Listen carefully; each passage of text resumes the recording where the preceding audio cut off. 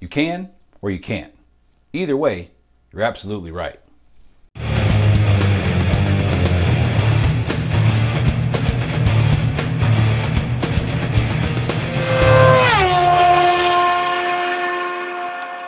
What's going on, everybody? It's Marcus, aka DJ Nova. Good morning, good afternoon, good evening.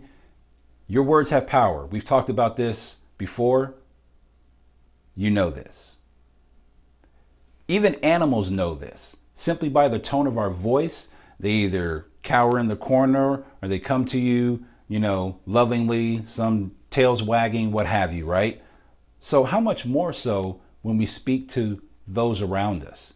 Our tone, words we say, how harsh it is, the inflection of it, all of that stuff. Those individuals can sense and pick up on that, right? So your words have power. They can tear down, they can build up.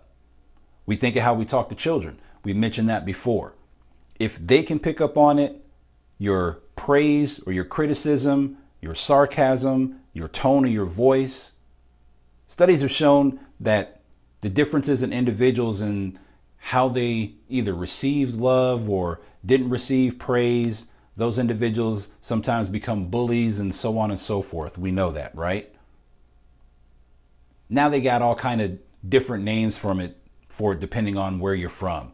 Bullying, harassment, and no, it's not harassment, it's harassment. So I encourage you, what is it you're saying? How are you saying it? Who are you saying it to?